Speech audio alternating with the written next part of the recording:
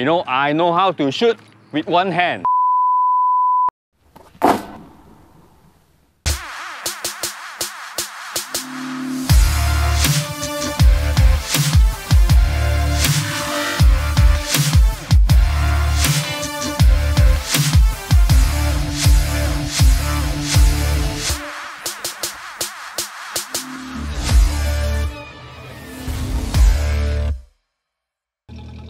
Hello everyone, welcome back to How to Shoot, and today we are going to test out the all-new GH6. One of its features, which is the high-res photo mode.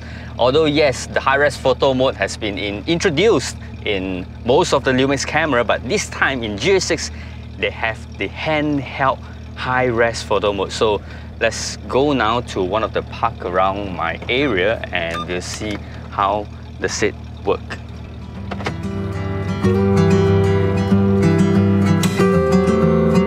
You know, it's so good to wake up early in the morning and just get some photos of nice scenery, because yeah, the high-res mode is actually really recommended for landscape photographers. If you want to do large prints, then I think, yeah, it's a good thing for you.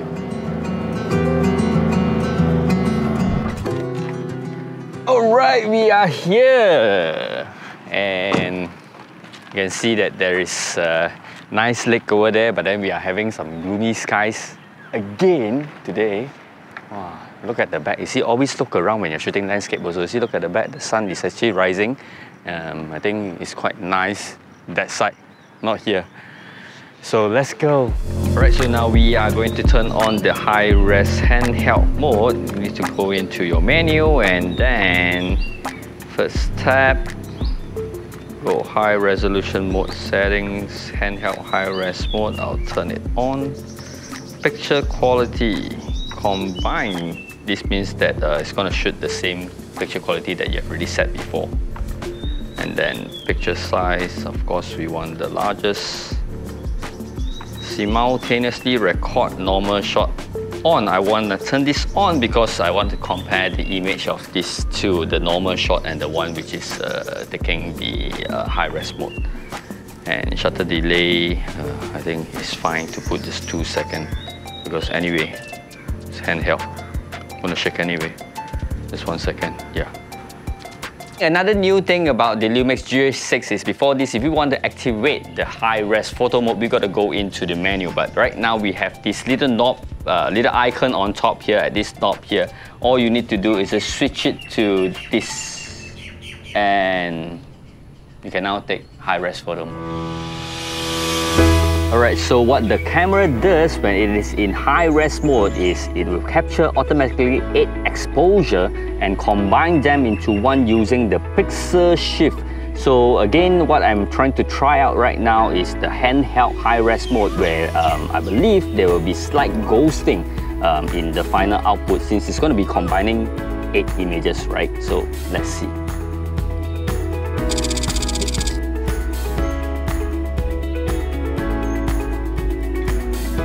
Alright, I'm actually trying to get some of the reflections of the lake, but then yet again, the sky is still very gloomy at the moment. And usually if you want to shoot landscape, if you come earlier in the morning, right, then I think the lake should be more still. The water is going to be more still, then you get pretty nice reflections. Yeah, but since this is actually a man-made lake, I think they have got this filtration system running around, so the water is never gonna be like super still. Anyway, just try it out and see. Alright, I think I have got some shots all around here, and I think the handheld high-res mode is working great because I don't see much ghosting appearing on the image. Then again, we still gotta check it out in the monitor later. What I'm gonna be doing right now is to compare between the mode on and off.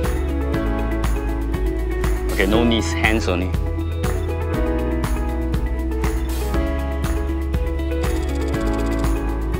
This is on.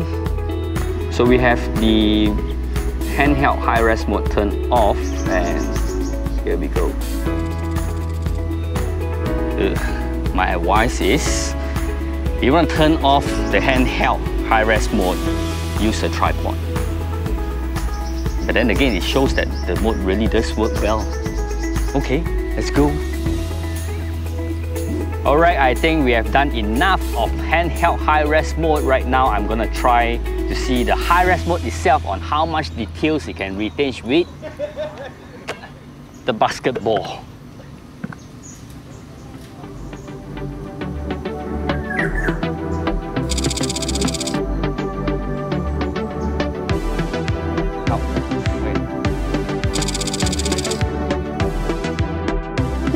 Okay, we are finally back at the studio after some basketball session with my colleagues. So let's look at the photos that we've just taken. First, I gotta check out if there's really any ghosting. From before, I see no. So let's have a look at this. Zoom in closer a little bit, and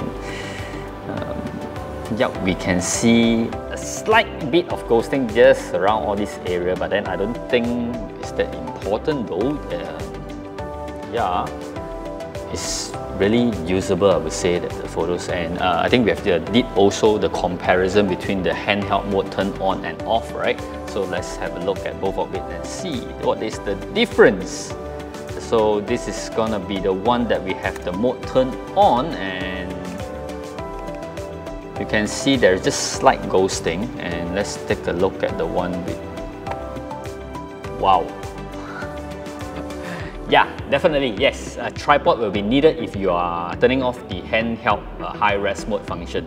Yes, a tripod is really needed because else you get this kind of blurry images, which I don't think is that usable. Yeah, especially for large prints. And now let's take a look at the basketball that we have shot, just to compare whether the high-res mode and without the high-res mode, what is the details that it can actually retain. Zooming up close to 200% on this thing is like, wow. Oh, I would say that it's actually retaining much of the details here, I think, yeah. Now let's compare it to the one which is the lower res file. The details is still there, but then that of course you have got a higher resolution photo, and then you can actually print up to a bigger image. I would say the result is actually very, very impressive on the high-res mode. Let's take a look at another shot that we did.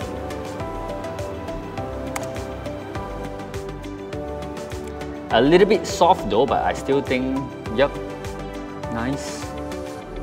Considering that the amount of light that we had this morning was quite low, and then the whole shot was taken quite backlit. Yeah.